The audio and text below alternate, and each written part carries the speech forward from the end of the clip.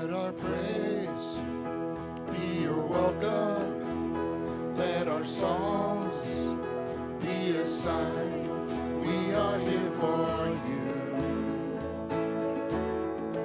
We are here for you.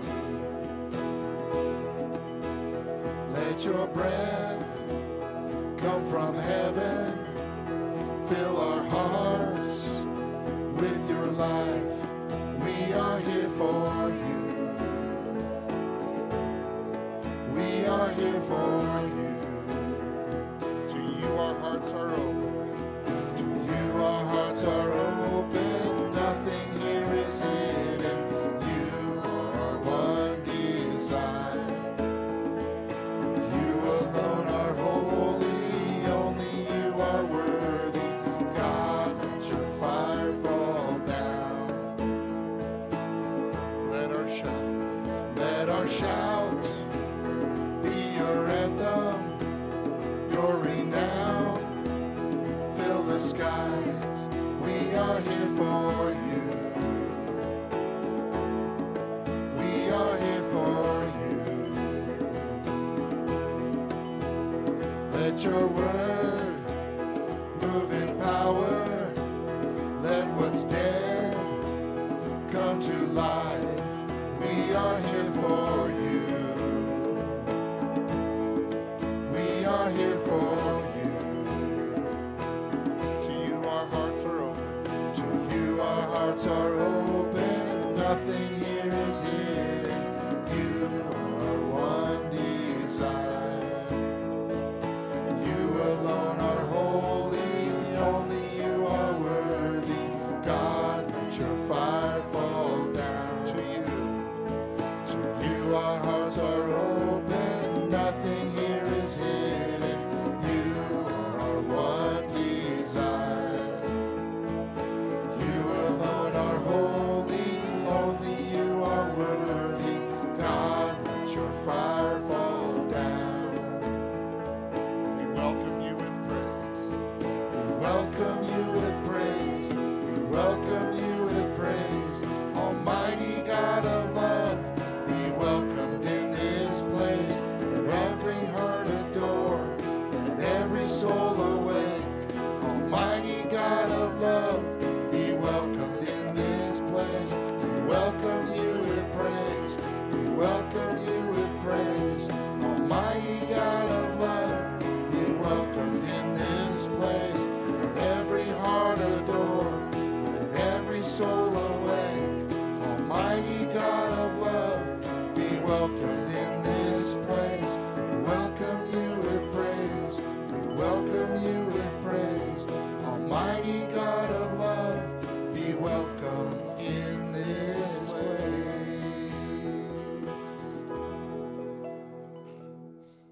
Lord, we do welcome you in this place. Father, you are the one that we have come to meet. Yes, Lord, fellowship was a part of the early church, and we love our fellowship with one another. We love our friendships. But Lord, our faith and our church is not based on those things.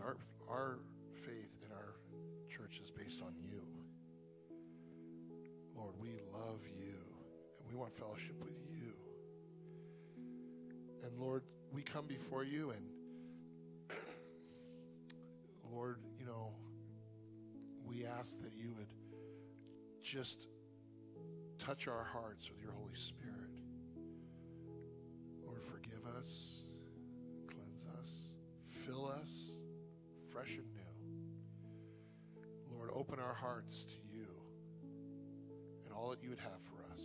Tonight we're going to learn wonderful nuggets of truth and wisdom, and may we be open to all that you'd have. So may our worship be a time of praise and adoration, but also a time for your Spirit to stir up the soil to receive your word. So we just commit this time to you, Lord, in Jesus' name.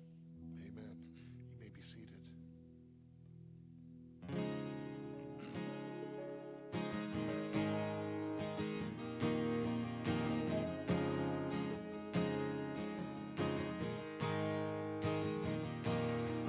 1,000 times I've failed, still your mercy remains. And should I stumble again, still I'm caught in your grace.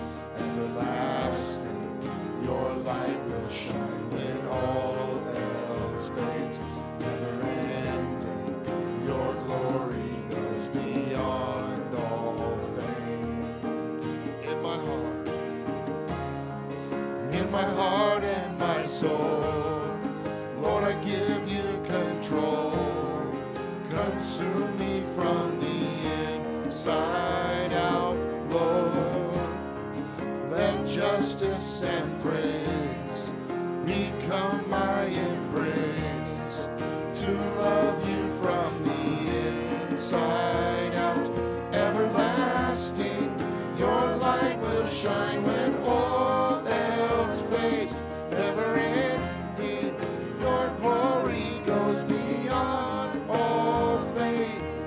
And the cry of my heart is to bring you praise from the inside out. Lord, my soul cries out. Your will above all else. Your will above all else. My purpose remains. The need of losing myself in bringing you praise.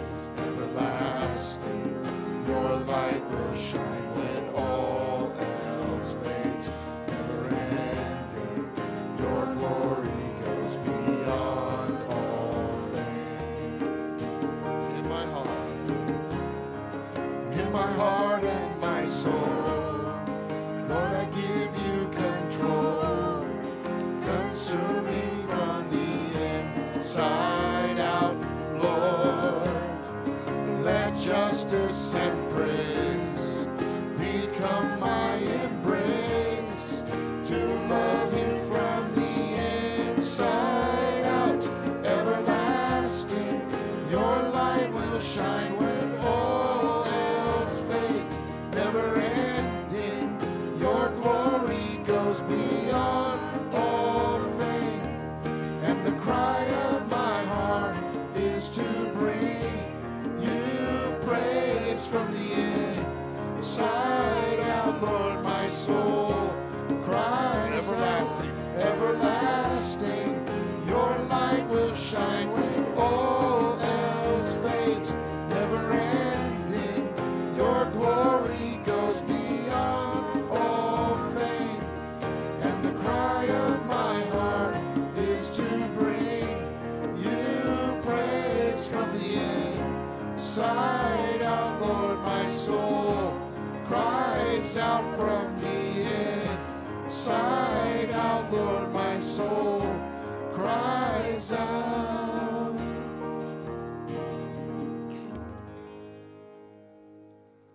Oh,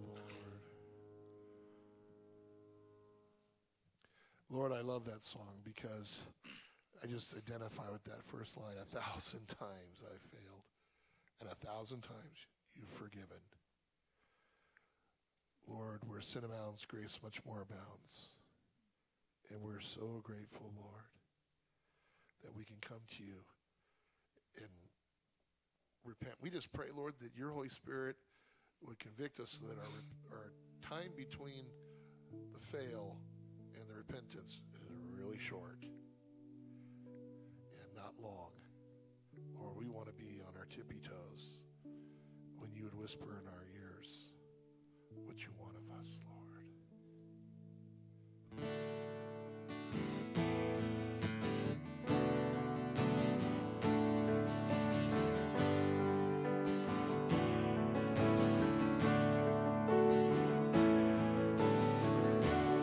You are my strength when I am weak. You are the treasure that I seek. You are my all in all.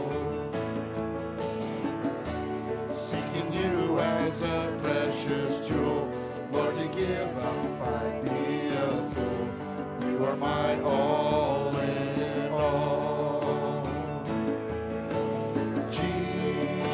Jesus,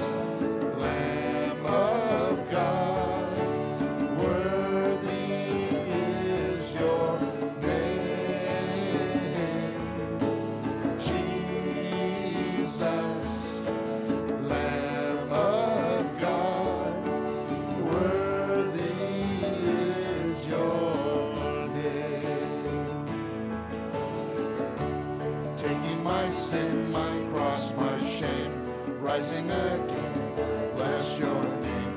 You are my all in all. When I fall down, you pick me up. When I am dry, you fill my cup. You are my all in all. Jesus, Jesus, Lamb of God, worthy is your name. Jesus, Lamb of God, worthy is your name. Jesus, Jesus, you're the Lamb of God, worthy is your name. Lord Jesus, Lamb of God, worthy is your name. Worthy is your name. Worthy is your name. Worthy. Worthy is your name.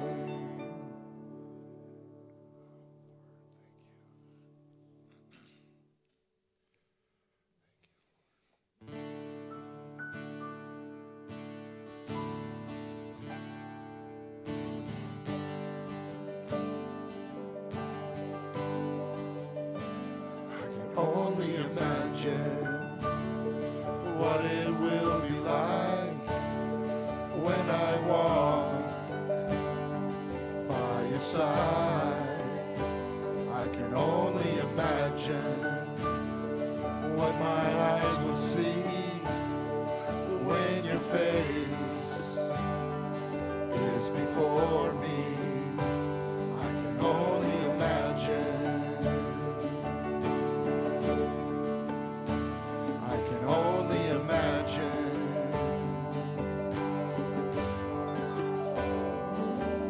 Surrounded by your glory, what will my heart feel? Will I dance for you, Jesus? Or in awe of you be still? Will I stand in your presence? Or to my knees will I fall? Will I sing hallelujah? Will I be able to speak at all? I can only imagine. I can only imagine.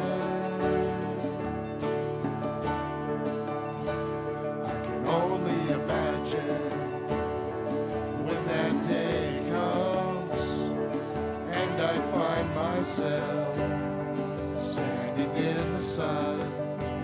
I can only imagine when all I will do is forever worship you. I can only imagine. I can only imagine.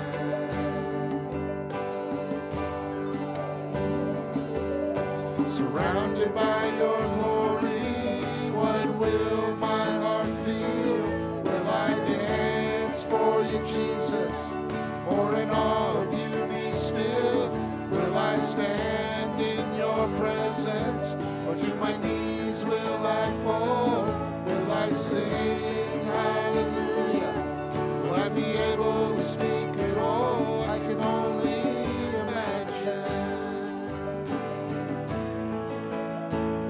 I can only imagine. Surrounded by your glory. Surrounded by your glory, what will my heart feel? Will I dance for you, Jesus? Or in awe of you be still? Will I stand in your presence? Or to my knees will I fall? Will I sing hallelujah? Will I be able to speak at all? I can only imagine.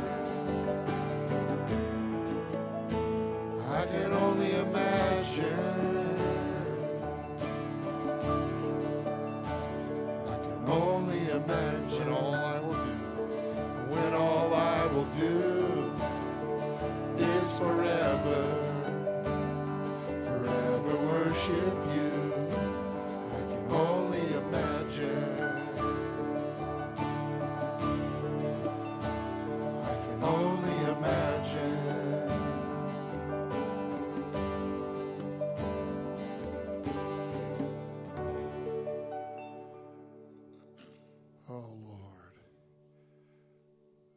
The truth of the matter is, that's all we can do, Lord, is imagine. Your word has said that eye has not seen, nor ear heard, nor has entered in the heart of man. And that scripture blows my mind, because when we take the accumulation of everything that you've said in your word, Old Testament and New Testament, about heaven, the little glimpses we get about having a new body and what we can do, and the things that we'll do in heaven, and ruling and reigning, and all these little things, all of that, we put it all together, Lord, and we're still looking through a dark glass. We still don't have we don't see the magnitude of what you've prepared for those who love you, Lord, and we love you. And Father, when we see what's going on around our country and our world, it makes us think, how soon before you return? Until that day, Lord, may we be found faithful servants doing your will, Lord, every day. Lord, we all want to hear it. Well done, good and faithful servant. Enter into the joy of your Lord. Lord, we want to hear those words. We want to see you smile on us. So, Lord, help us. Thank you, Lord. Let's all stand.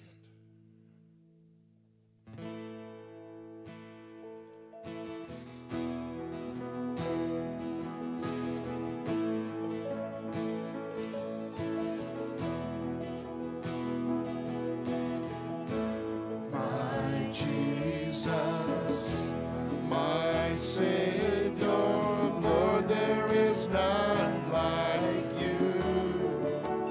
All of my days, I want to praise the wonders of your mighty love. My comfort, my shelter, tower of refuge and strength. Let every breath, all that I am, never cease to worship you. Shout to the Lord, all the earth, let us sing. Power and majesty, praise to the King. Mountains bow down and the seas will roar at the sound of your name. I sing for joy at the work of your hands. Forever I'll love you, forever I'll stand. Nothing compares to the promise I have in you. My Jesus, my Jesus, my Savior, Lord, there is none like you. All of my days, I want to praise the wonders of your mighty love. My comfort, my shelter, tower of refuge and strength. Let every breath, all that I am, never cease to worship you. Shout to the Lord, all the earth, let us sing. Power and majesty, praise to the King. Mountains bow down and the seas will roar at the sound of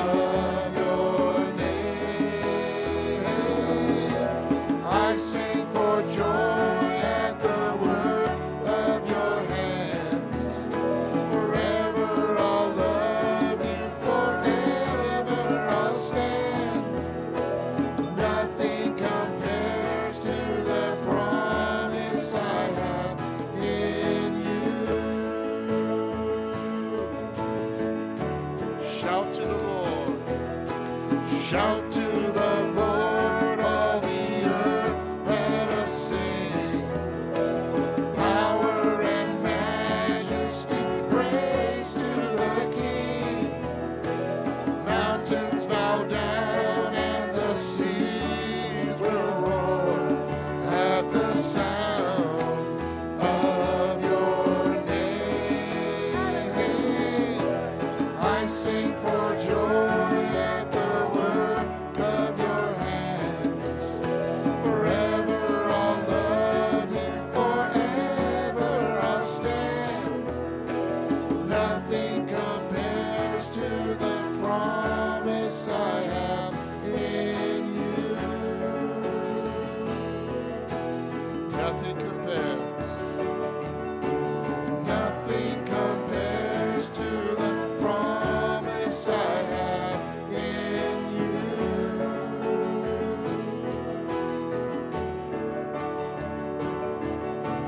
Nothing compares to the promise I have in you.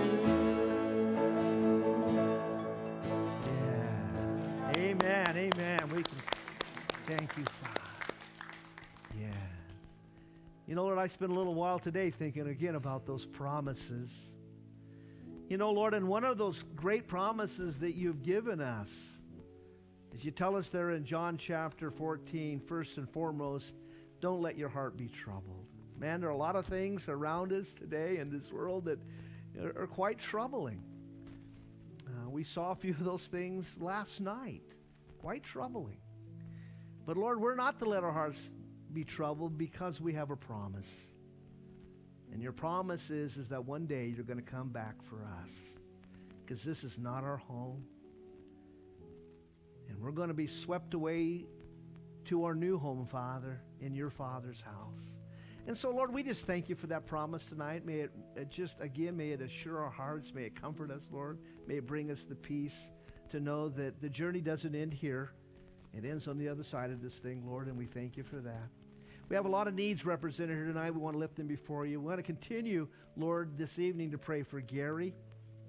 Lord, just that, you know, as his back surgery is healing up, and then right after that surgery, he had to have heart surgery, Lord. We just pray that the energy and the strength would come back. We know that he kind of runs out of gas about midday. We just pray for him and for, especially for Gil that's having to take care of him. Lord, we just lift them before you this evening. Pray for them, Lord. Want to continue to pray for John Kirksey, Lord, and just as, you know, the viruses are going around our community, and apparently he's contracted, you know, one of those viruses that turned into pneumonia, Father, as you well know, and has been in and out of the hospital. We lift him before you tonight. We pray that you would heal his body.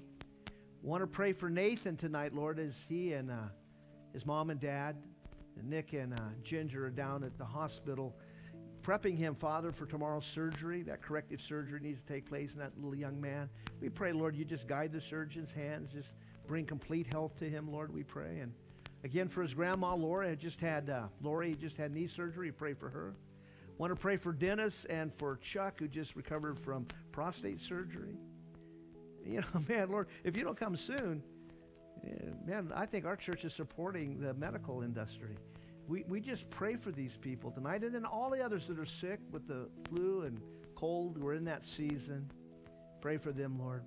And just pray for every other need represented here this evening. And we do so in the mighty name of Jesus. And all God's kids would say, amen. Spend a few moments greeting one another before you settle into your spot. Proverbs chapter 11. We've already prayed, but again, as we come through from chapter 10 to chapter 22, verse 16, there are 375 Proverbs.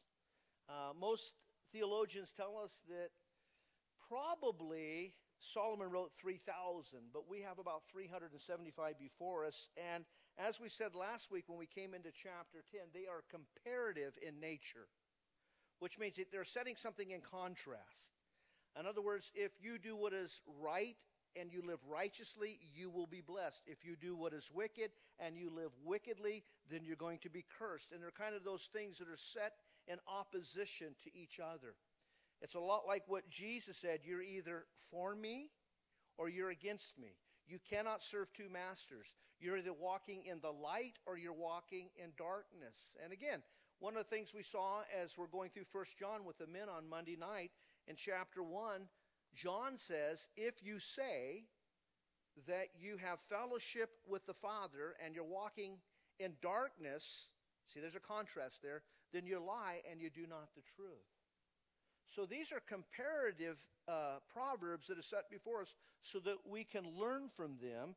The first of those that we find in chapter 11 is a false balance is an abomination unto the Lord, but a just weight is his delight. Now, one of the things he's going to speak to this evening, and maybe some of you are here that own your own business. Maybe some of you here that work for an employer. It can work both ways. But what he's talking about is integrity in the workplace. You see, when we walk through Proverbs, literally, he will address every issue of life. And that there ought to be integrity, not just in the spiritual things, but in the physical things of our life. How we treat those people that we do business with. And one of the things he's saying here is that if you, in these days that Jesus rode or lived, or in the days that Solomon rode, in the days he lived, if you went down to the marketplace to buy something, maybe some wheat or some corn, they would weigh it out on a scale. And they would put, if you wanted a pound, they would put a pound weight on one side, and then you would put a pound of grain. You still go to sometimes and buy things at the store this way, and so that you knew that you got a pound of whatever it is that you were purchasing. Well, one of the things that they would do is they would change the weights. They would make the weights heavier so that you really didn't get, or lighter, so you really didn't get a pound. In some way, they could rip you off, and there was no integrity in the business. I've owned businesses. I've ran businesses. One of the ways I supported myself, because I'm a church planter, this is the third Calvary Chapel that I planted for the Calvary Chapel movement. In fact, last weekend, I forgot to announce it, that last weekend represented the 25th year that we started this church. I've been here 25 years. And I'll tell you, I looked a lot different when we started this than I do now. I've gone back and seen pictures. But I had a business. When I moved here, I started a heating and air conditioning business. And we went from number 33, there were 33 contractors in town, to number 3 in just a few years. And we met with one of our suppliers, and he was asking me some questions. Well, the first thing I told him was, I'll tell you the secret if you will share it with all the other contractors. He said, I wouldn't do that. And I said, no, you have to promise me that if I tell you what the secret is to the success of our business, because they were wondering down at Schlakey Brothers in Yuba City, because they saw the product that we moved from the time we started in 3 years, we were right up to number 3. And I told him, I said, I will tell you the secret. I'd be glad to tell you the secret if you will tell everyone else. And I made the salesman promise me that he would. He took me out to lunch, and I said, the secret is Jesus. He started laughing. We were at Maria's. He starts laughing out loud. I said, no, I'm telling you the truth. The secret is Jesus, because my partner and I, we serve the Lord. We walk in integrity in our business. And what that means is we do what we said we were going to do at the time that we said we were going to do it, for how much we said we were going to do it, exactly what we said we were going to do, and we don't give you less, we give you more. Because the Bible commands us to have integrity in our business.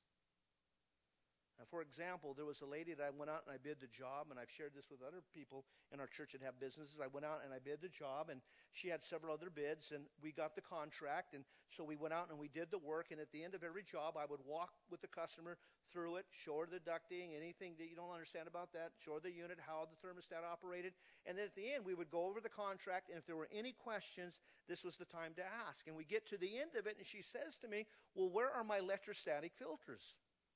And I looked at the contract, and I said, well, there was no mention. I even looked through my notes. There was no mention of any kind of purifying device in your return area. And I said, but if you think that she goes, well, you're trying to rip me off. And I said, I wouldn't rip you off for the world. I said, if you think that We promised you 2 electrostatic filters. Then let me run back to the shop. I'll be right back. Don't sign the check. Just wait. I went to the shop, and when I came back, she had reviewed all of the bids that she got, and she said, you know, the last guy that was here before you, he talked me out of it. The electrostatic filters, he said they were too restrictive. I have the notes, and I didn't mention it with you. And so you were right. I gave her the filters anyway. You know, our cost was like $125 a piece, but I gave her the filters anyway. She goes, no. I said, no. If you thought that we had promised you something we didn't give, listen, they're yours. I've already opened them up and put them in. They're yours. She got me 3 more jobs on her cul-de-sac. Walk in integrity in your business practices.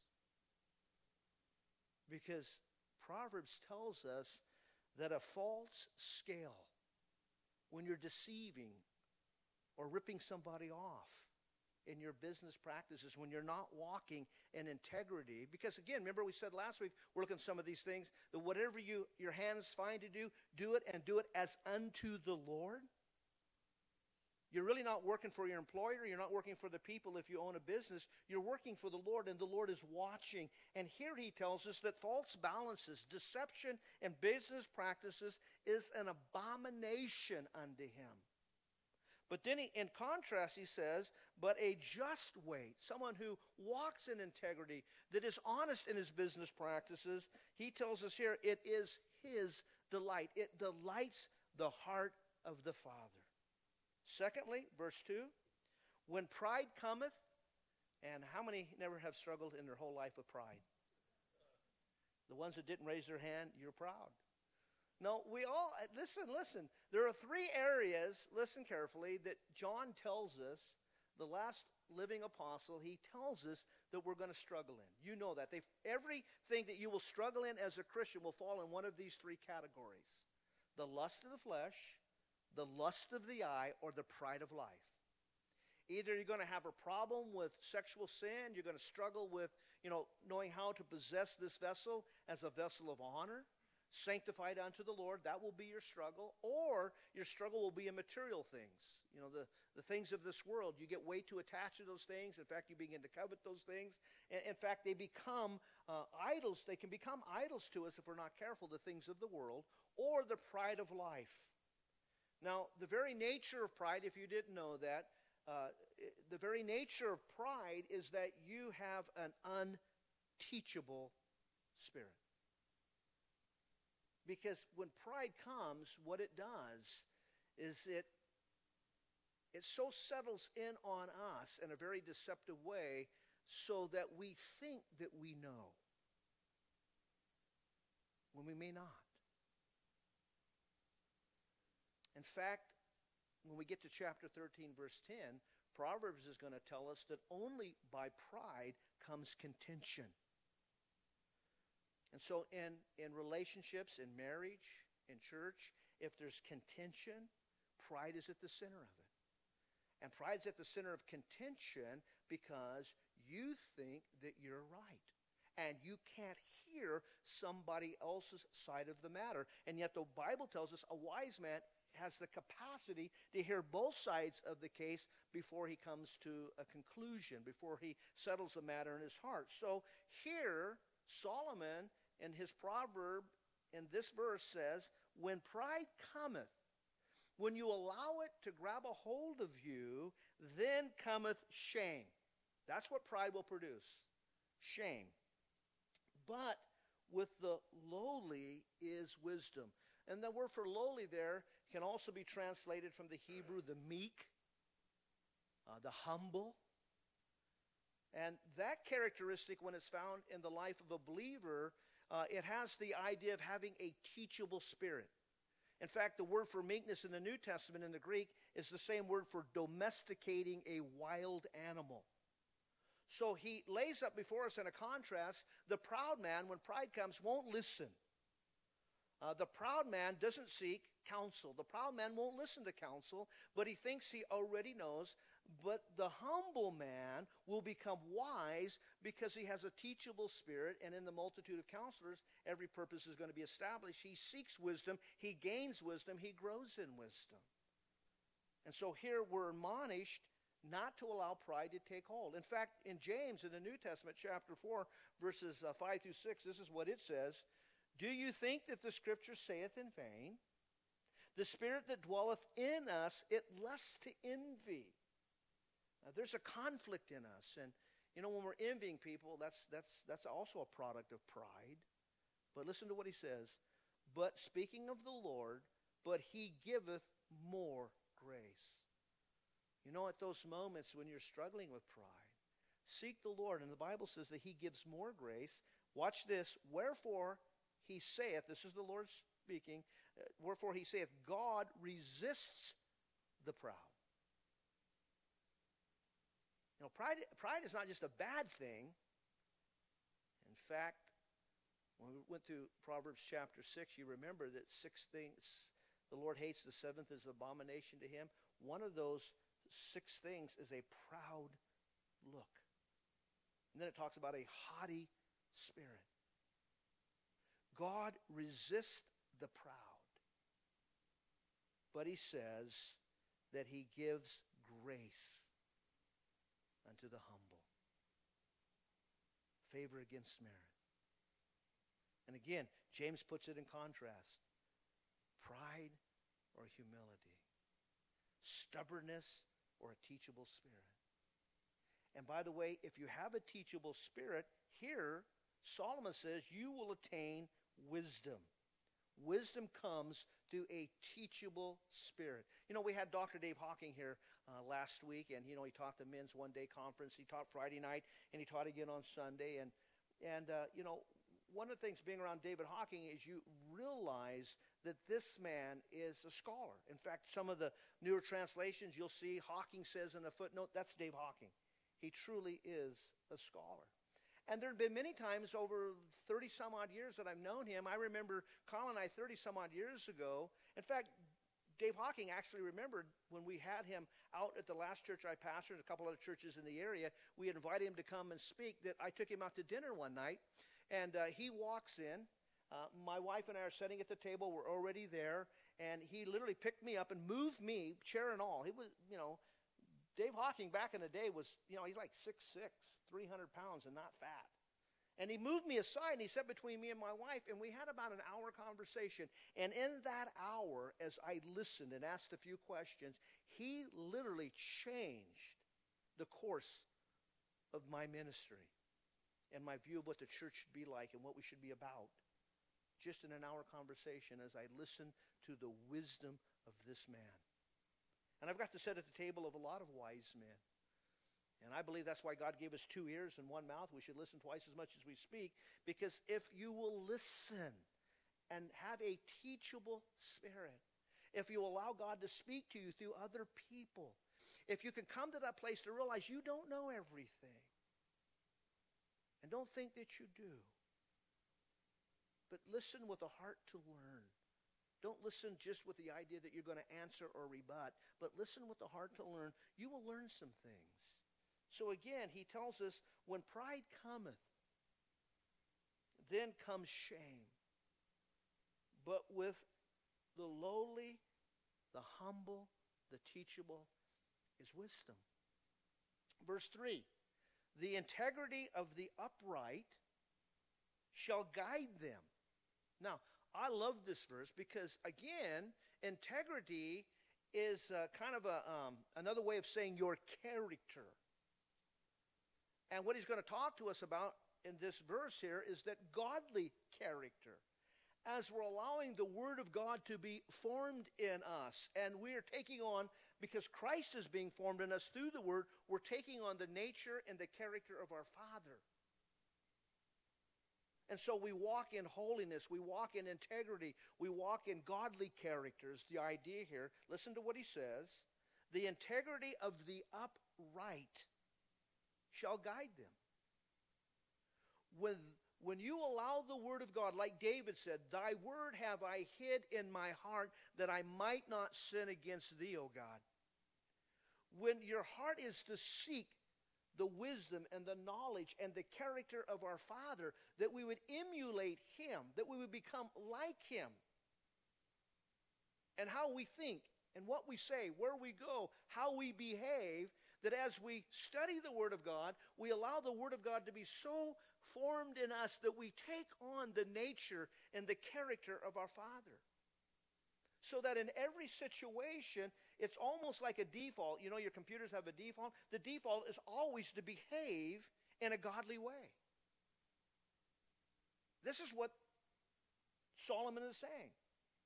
So hide the word of God in your heart. So walk as a man of integrity. So be a man that takes upon the nature and character of the Father, so filled with the Holy Spirit that your default, whenever you find yourself in a tough situation, your default is truth.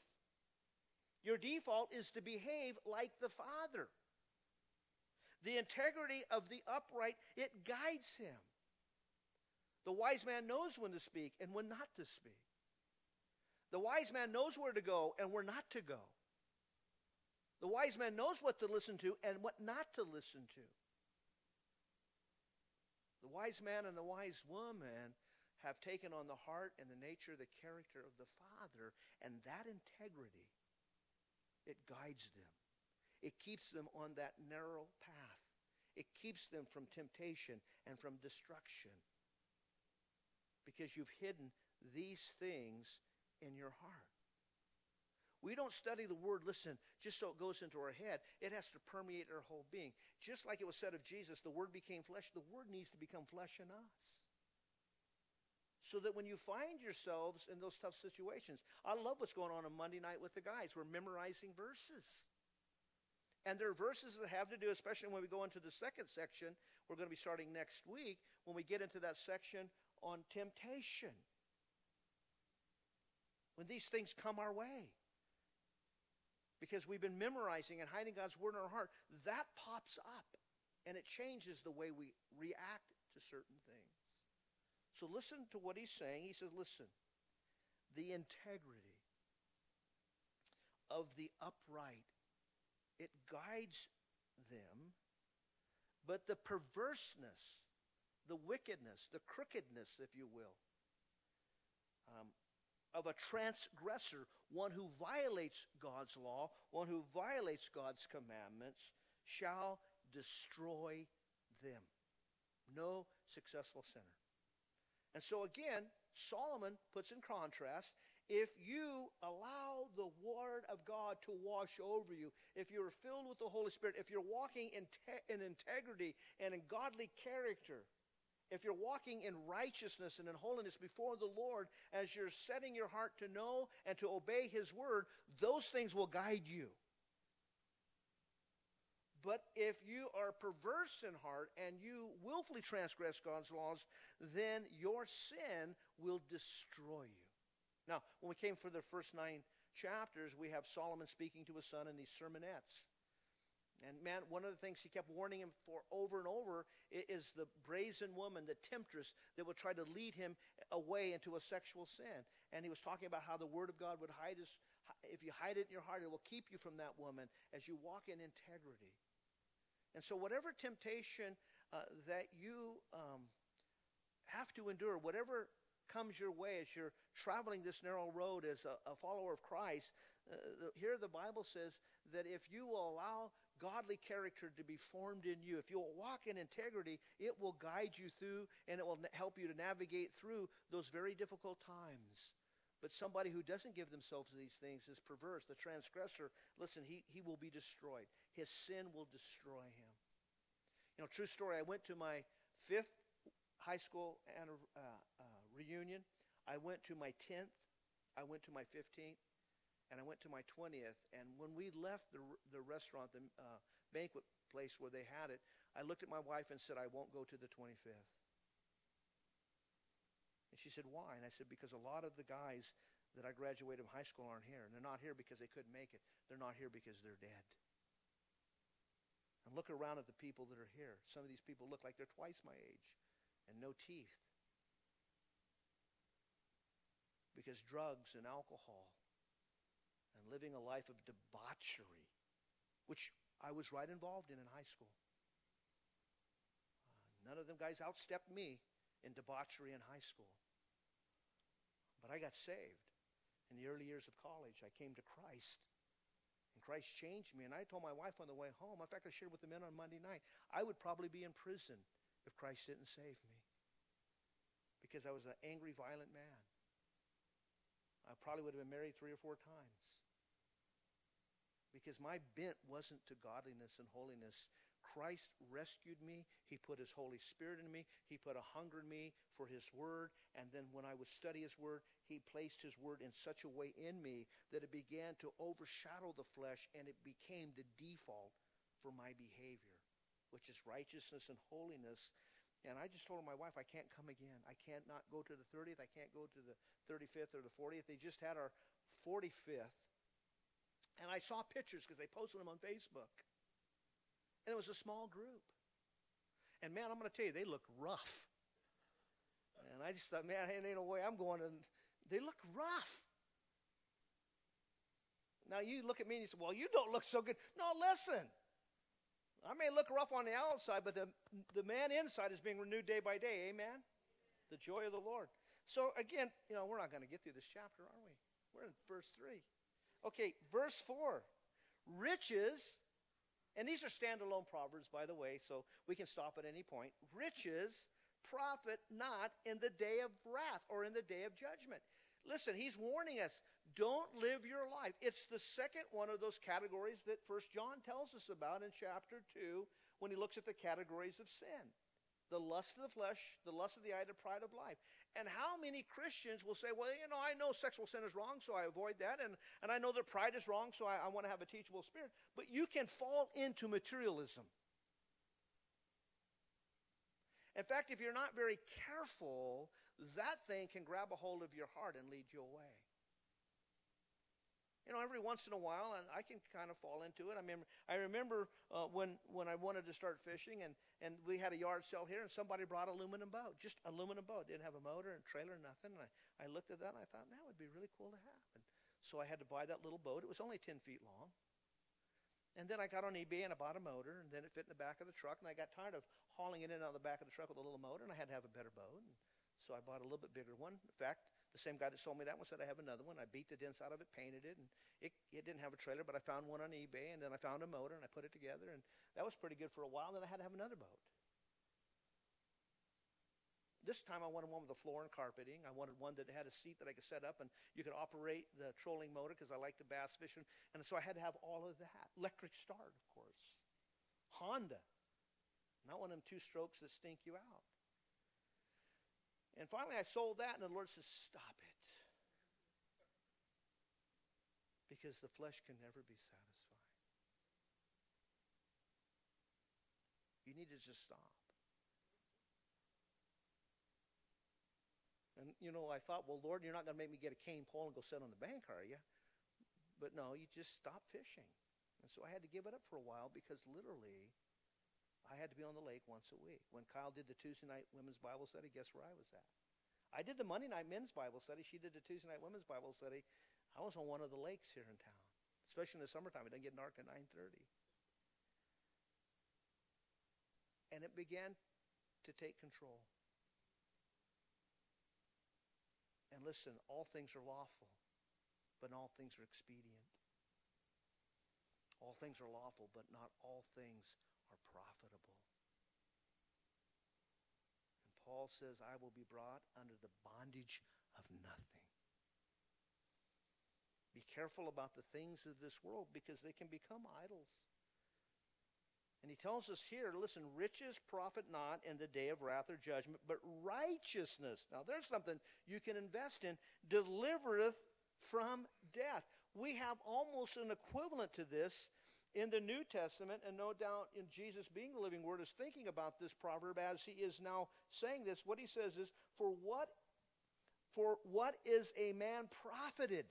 Matthew 16:26. What is a man profited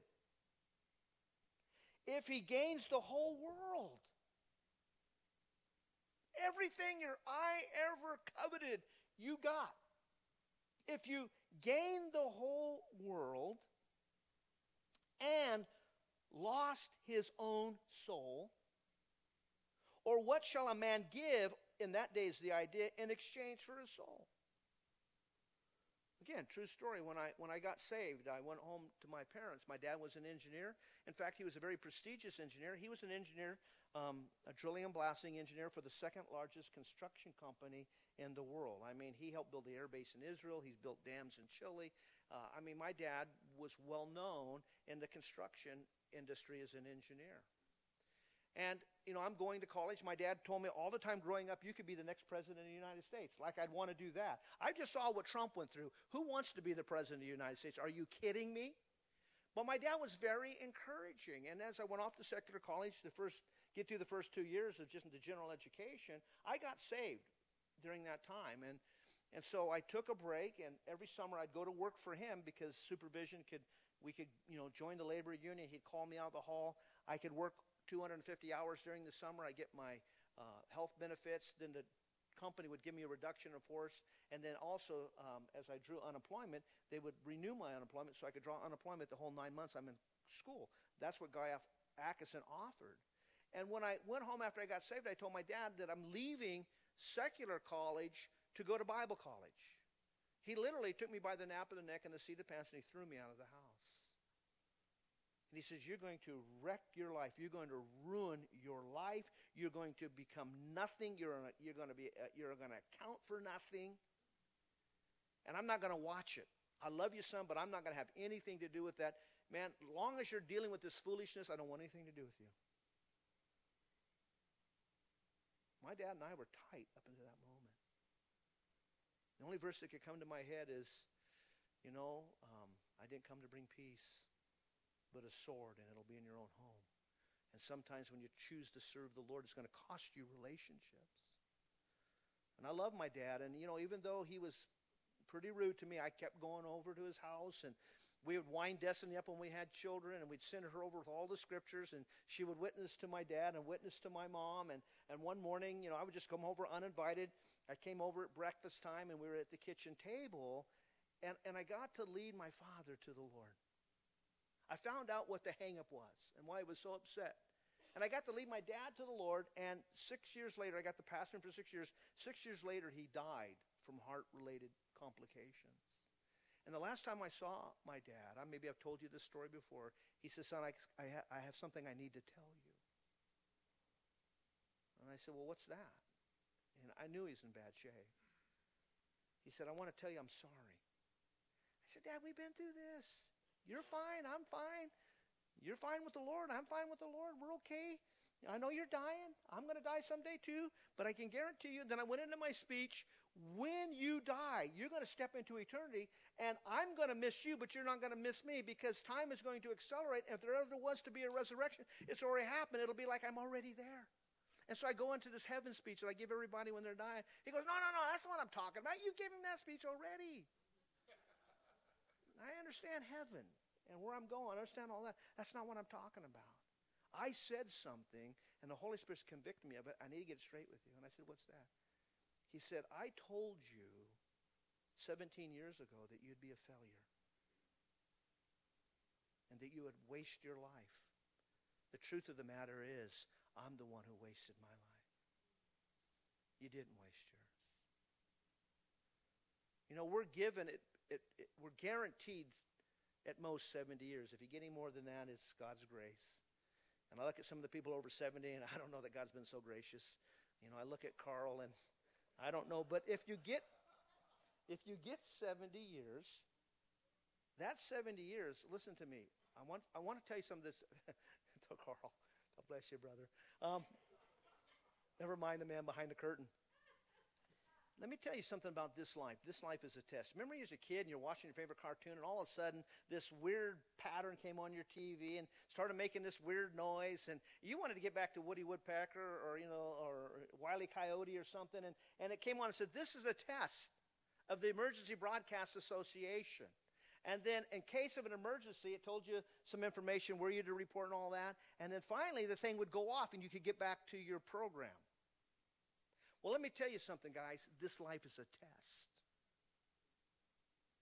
That's all it is. It's not to be the main thing. Because the Bible tells us it's but a vapor. It's here one moment and it's gone the next.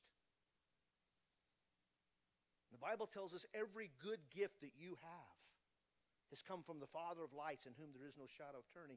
Every good gift, all the currency in your life. And your life, by the way, is currency.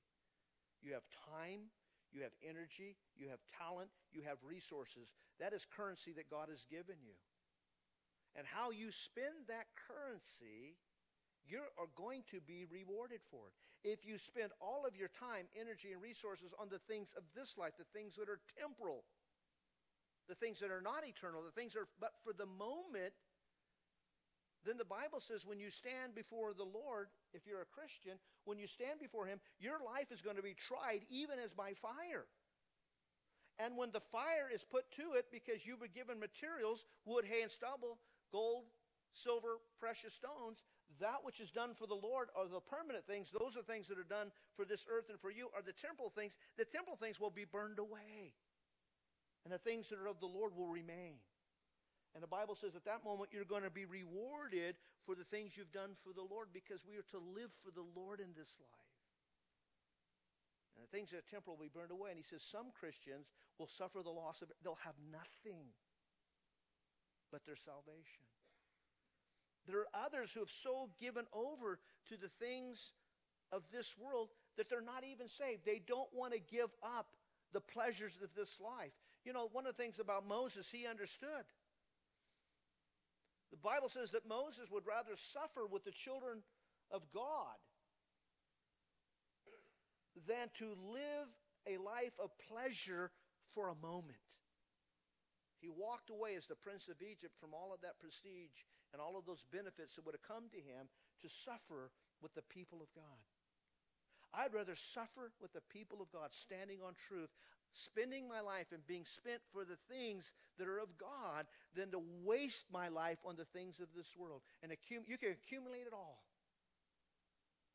And none of it will do you any good when you stand before the Lord, because here Solomon says, riches profit nothing in the day of God's judgment. You came into this world with nothing, and I'm going to tell you, you're going to leave this world with nothing. And the only thing that's going to matter in between the birth and the death is, what did you do for the Lord? Because then he says, listen carefully, but righteousness, it delivers from death. Live right, and not only will it deliver you to death, but you'll be blessed on the other side of this thing. Verse 5, righteousness, the righteousness of a mature person is the idea there, because nobody's perfect, but the word there in the Hebrew is someone who's mature. The righteousness of the mature. That's the one who's walking in integrity. That's the one who's taken upon the nature and character of Christ. That's the one who's hid the word of God in his heart, who studies the word to implement it. And again, we tell the guys on Monday night, the benefit of studying God's word, it's not in the instruction, it is in the application. The wise man, the mature man, the perfect man or woman, it's mankind, the righteousness of the mature person shall direct his path. Thy word is a light unto my path. It is a lamp unto my feet. It helps me to traverse through the darkness of this world. Amen? That's what God's word does. But the wicked shall fall by his own wickedness, because he doesn't have a light to guide him. He doesn't have truth to follow. In fact, one of the verses we're learning on Monday night with the men is Joshua 1:8. You know, Joshua was the young man who took over for Moses, and Joshua says in the first chapter of his book, verse 8, he says this book of the law shall not depart out of my mouth. So he's quoting it all day long, probably memorizing it. In fact, one of the things we discussed Monday night in the Old Testament, if you were a young Jewish boy, at your bar mitzvah, even in the early parts of the New Testament, when you came to your bar mitzvah at 12 years old, when you were moving from childhood to adulthood to manhood, you could quote from memory, verbatim, the first 5 books of the Bible, the Pentateuch. Because Scripture and God's Word was so important to God's people in the Old Testament, and should be in the New Testament, that David, like I said before, hid God's Word in his heart. Joshua says this book of the law, and by the way, the book of the law is the first 5 books of Moses. It's the law of Moses. So Joshua had memorized the first 5 books of the Bible. This book of the law shall not depart out of my mouth. And then he gives encouragement, but thou shalt meditate therein day and night, that thou mayest observe to do according to all that is written therein. Not only do you study it, but you apply it. You hide it in your heart that it becomes part of your character. It forms your integrity. This book of the law shall not depart out of my mouth, but I shall meditate therein day and night, that thou mayest observe to do all that is written therein. And listen carefully. For then thou shalt make thy way prosperous, and then thou shalt be of good success. God promises when you do that, it's going to be a light to your feet, a lamp to your life. It will guide you. And so here Solomon says, the righteousness of the mature, the person who's hid the word of God in her heart, shall direct his path, but the wicked shall fall by his own wickedness. Verse 6, the righteousness of the upright, the person who's walking upright before the Lord, the righteousness of the upright shall deliver them. It stays them. It keeps them from temptation. It keeps them from going astray. It keeps them not turning to the left or to the right, but going straight forward in the things of the Lord. But transgressors, those who violate God's law, shall be taken in their own naughtiness. Again, he's talking about truth and integrity, character, hiding the word in your heart, walking in truth. Not just studying it, not just the instruction, but the application. Because when you do those kind of things and you allow it to develop the way you think, the way you behave, the places you go, the things you do, it guards you. It is a guard. It preserves you. Years ago, when I was brand new to the faith, we had this evangelist come to the church I was attending. I was a young man, and he was from Texas, and I was so intrigued when he taught because he had this Texas accent, and it was pretty thick. And, and I thought it was, kind of funny to listen to him because, and then he was like a down-home boy. And some of his analogies were just down-home, stuff you can wrap your hand around. But he told the story of this West Texas chicken farmer. And he said this chicken farmer was a Christian. He was a man of God. He was a follower of Christ. And he had all these chickens that were running around his barnyard. He raised chickens there along with everything else. And he said these chicken hawks would just keep coming, swooping down and stealing away his chickens and the chicks. And so he asked the Lord, Lord, what do I do about this? And the Lord told him, well, you take some of your chicken wire and you form round circles. Like 8 feet, 10 feet. And you set it over the top of the chickens. So that when the chicken hawk swoops down to grab a chicken, he runs into the wire and they are protected. He said, but there was a chick inside that chicken wire that didn't want to stay in that chicken wire because he thought that chicken wire, that thing that the farmer had made for their protection, was restrictive. And so he wiggled his way out through one of the holes, and he popped out the other side. He looked back at his friends and began to go neener, neener, neener until. And I'll never forget what the guy did because it scared me. He goes until. And, if you were asleep in that service, you woke up. I was on the front row. And the chicken hawk got him. He says, some of you view God's word as restrictive. And you do your best to wiggle out of it, to get through the cracks and the holes that you might think are in it, that you can get out into the world. He said, but what you don't realize is God's word is not restrictive, it's protective. It protects you from the wicked one who wants to steal, kill, and destroy you. It's a protection. And here we read in Proverbs chapter 11, righteousness of the mature shall direct his way, but the wicked shall fall by his own wickedness. The righteousness of the upright shall deliver them, but the transgressor shall be taken in his own naughtiness. Listen to the next one.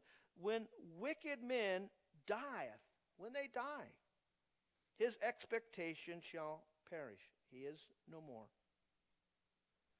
And hope of the unjust men, it's gone. It perishes. The righteous is delivered out of trouble, and the wicked cometh in his stead. God will deliver him out of trouble, and the wicked will come in his stead.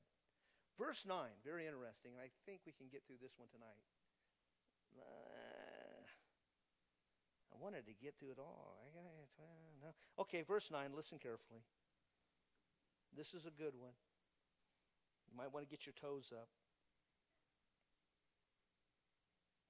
A hypocrite. Anybody know what a hypocrite is? A hypocrite in the Greek is a play actor.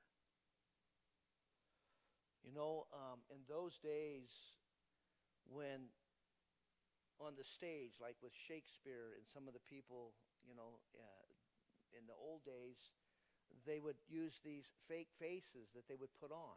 If you were sad, it would be a face that had a frown. If you were happy, it'd be a face that had a smile. And you would put on a mask. And when you put that mask on, you were play acting. The hypocrite, the play actor, it says, the hypocrite with his mouth destroyeth his neighbor. He feigns to be his friend.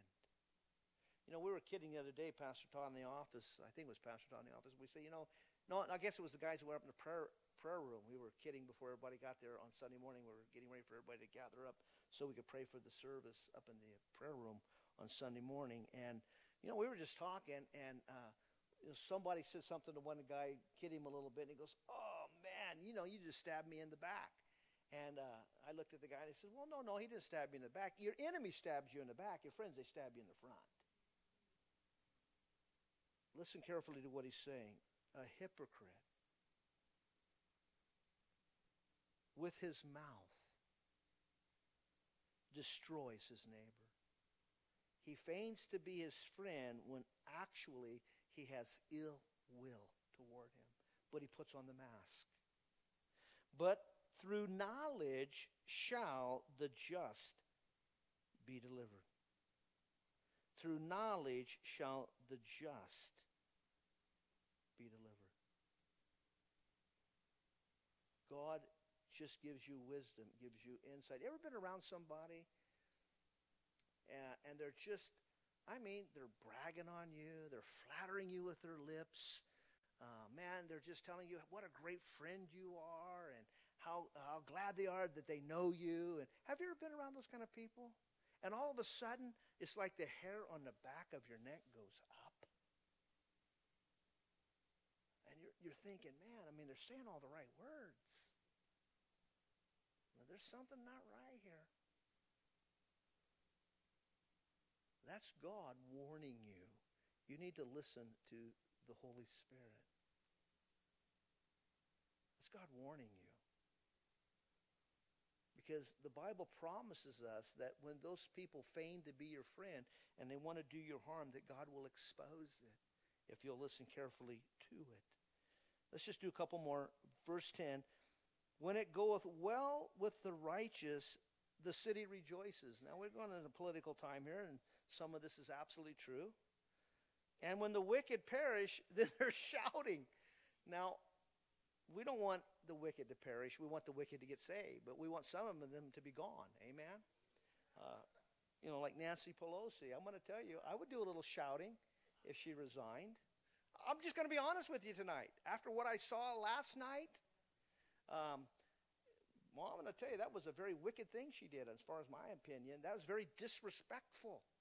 You know, she feigns, this will segue into this. She feigns to be a Christian.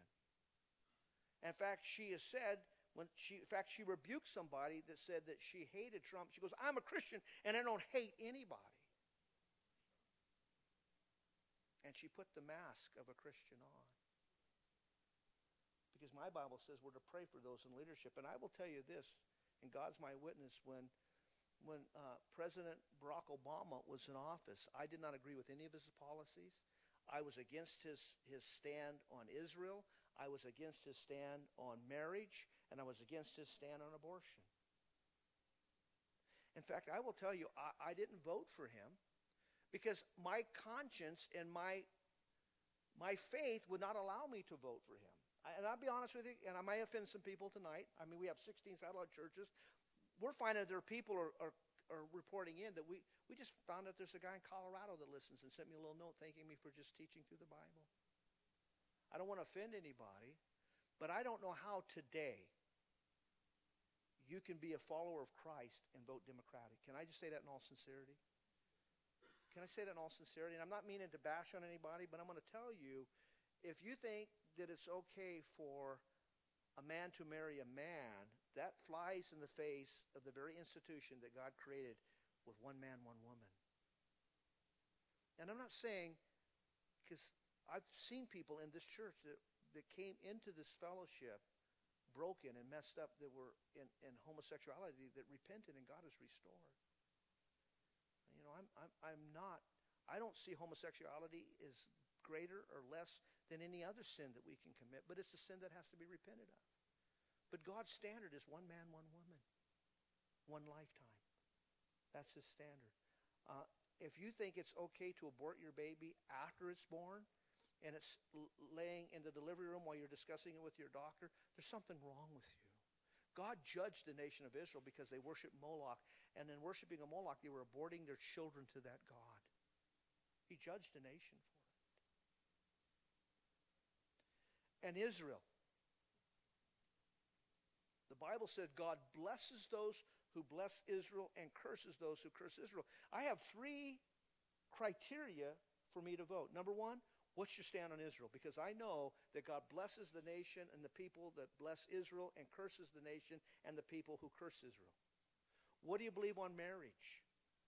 Because marriage is a very sacred thing in the eyes of the Lord. He instituted it to be that. And it should be held in the highest esteem and the highest regard. And it's between one man and one woman for one lifetime. And then what do you believe about life? Is not life precious? In fact, God says if you shed blood, your blood will be required of you. Murder is a sin. And I'm going to tell you, abortion is murder. I had a man challenge me on this the other day. He says, well, when do you think life begins? Do you think it begins at conception, or do you think it begins when they pump blood, or do you think it begins when they leave the womb? I said all 3 of those arguments are false. It begins way before that, because my Bible says that God knew you and he knew me before the foundations of the world. You were in his heart, and you were in his mind. He knew you. In fact, the psalmists tell us that while your pieces and parts were laying around heaven unassembled, he knew you. In fact, the Bible says in Psalms 91 that your life is a story that's already been told. God knows the beginning from the ending. And you can put a mask on and you can feign Christianity. But if you stand up and you disrespect the president. Now, I prayed for Barack Obama for 8 years. I didn't agree with his policies, but I prayed for him because the Bible commands me. Sometimes we'd have prayer meetings here on Wednesday night, and we would pray for him. But to stand up and show that kind of disrespect and that kind of hatred, wrong. A hypocrite with his mouth will destroy his neighbor. But thank God, through knowledge shall the just be delivered. When it goeth well with the righteous, the city rejoices, because righteousness exalts a nation. And when the wicked perish, we shout. By blessing of the upright, the city is exalted, but it is overthrown by the mouth of the wicked. And we'll end there tonight because I want to give application. I want to spend just 1 minute giving application. How many got to listen last night? I know that ladies had a Bible study here last night, but how many of you men got to listen to the State of the Union address? Every one of those things that he said, I've checked them out, is factual. We've never been in a better economy. Unemployment among Africans and Hispanics and even women is down. The economy is cooking. Manufacturing jobs are coming back. Literally, we're being blessed, and it's not because of Trump. It's not because of a man. But it's because of the administration that's in office have said, we're going to pray. We're going to put prayer. Did you listen to the speech when he said, we're not going to muffle the pastors and the preachers?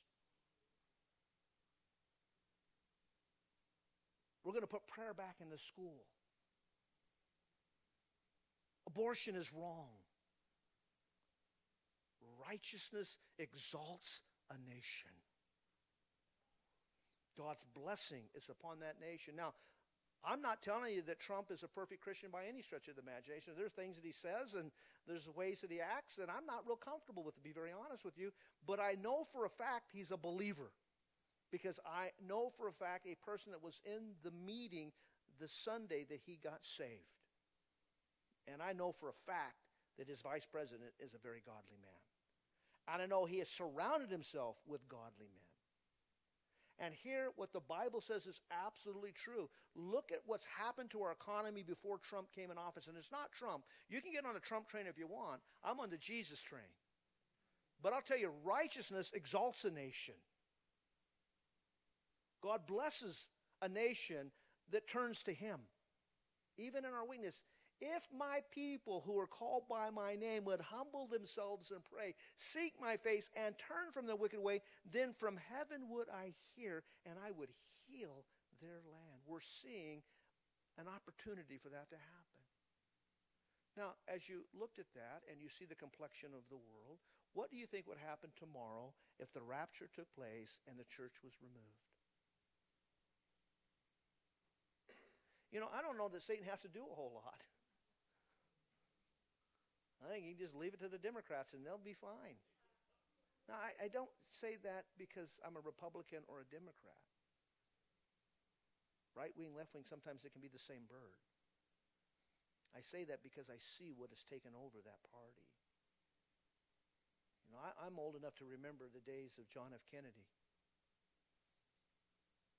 And I remember, because I love to listen to inaugural speeches and State of the Union speeches. I don't know, it's one of my things I like to do.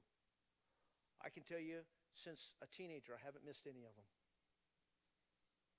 And when John F. Kennedy said, don't ask what your country can do for you, but rather ask what you can do for your country. You tell me things haven't changed in the Democratic Party? I'm just telling you that righteousness exalts a nation, just like the Bible says it does. And you're going to get an opportunity to exercise your right in just, 280 days. Don't vote for a man. Vote for principles. Vote for righteousness. Amen. Vote for godliness. As much as we can get out of any man. I'm telling you right now, I know that no government is perfect, nor will it ever be when men are running it. I can't wait for the millennial reign of Christ, because then things get right. Amen? And I think that's coming around the corner pretty soon. You know, someone told me, man, are you leaving California? No. Well, California stinks. Yeah, it does. Well, it's just full of sin. I say, yeah, but the Bible says where sin abounds, grace abounds the more. Good place to be if you're a preacher of the gospel and you're not ashamed of the word. Good place to be is California. Got to be salt and light someplace, and I'm going to tell you what, there's a lot of rottenness, and so you don't have to be too salty to have an effect. Amen? This is California. And don't you move until Jesus tells you to move, because you're salt and light, but righteousness exalts a nation. You know, as we walk through the Proverbs, the thing that comes to the fore pretty quickly, God is calling us to be his people, to be different from the world. Amen? To live differently, to act differently, to follow precepts and truth that the world has rejected. Amen? And may we do that until Jesus comes and takes us out of here. Amen? Well, let's get the worship team up here, and we'll close in a word of prayer. Let's stand this evening. How many verses did I get through? 10? 11? Oh, 11. Wow, I'm rocking and rolling. Hey, we're going to be here till Jesus comes if I don't pick it up. I had actually studied to do 2 chapters tonight, and so we'll see. But hey, it's not a sprint, it's a marathon. Let me ask you, how many got convicted tonight as we read through these verses? Anybody? Just 2 or 3 of you? The rest of you? Or how many did God reaffirm the things that you're doing in your life that are right? Yeah. Integrity, character, hiding his word in your heart, living in a way that God can bless your life. Spend your life on the things of the Lord. Be eternally minded and not temporal minded. You're going to hear that as we walk all the way through it. And again, I would challenge you to read the proverb of the day. Make that your practice. Tomorrow's the 5th. Read Proverbs chapter 5. Ben Carson, by the way, has practiced this almost his whole life. But what he does is he reads the proverb in the morning, and then he reads the same proverb again that night. He reads it in the morning because he says it settles in on him, and he thinks about it through the day, and then in the evening he's able to read it again with application. So be in the book of wisdom. You know, God's calling us to be different from the world. In fact, Paul warns us to come out from the world and be separate. And don't touch the unclean thing, and he'll be our Father, and we'll be his sons and daughters, and he will put his hand of blessing upon us. Amen. Amen. How practical the Proverbs are. Father, we thank you for Wednesday nights as we're just working through the Proverbs. And God, speak to our hearts. The benefit is never just in the instruction. The blessing is in the application. And as James said, help us to be those people that look into the perfect law of liberty, into that mirror, and to go away and not forget what we have seen. Help us to be those people, we pray. In the mighty name of Jesus we ask. And all God's kids would say, amen. Amen. Hey, let's worship the Lord.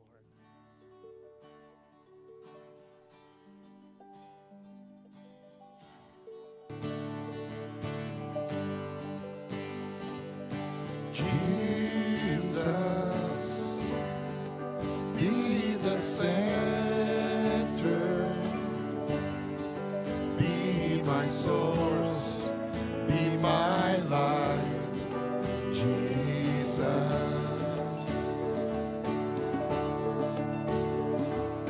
Jesus, be the center,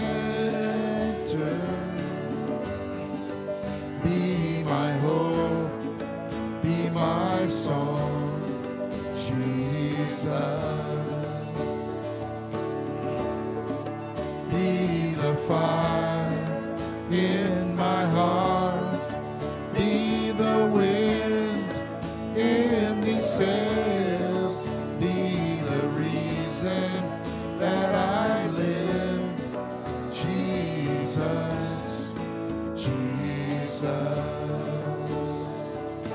Jesus, be my vision. Jesus, be my vision. Be my path, be my guide. Be my path, be my guide, Jesus. Jesus, be my passion. Jesus, be my passion. Be the love of my life. Be the love of my life, Jesus.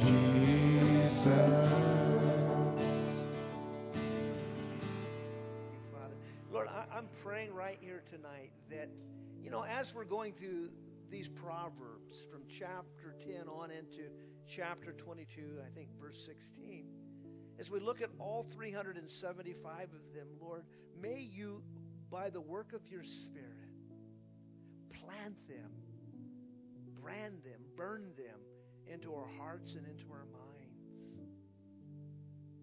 That we wouldn't just be hearers, but doers of your word. That the word would become flesh in us. And this book of wisdom, Lord, would take over and form in us integrity and in character, Father, we pray. Do that for us, we ask. In the mighty name of Jesus.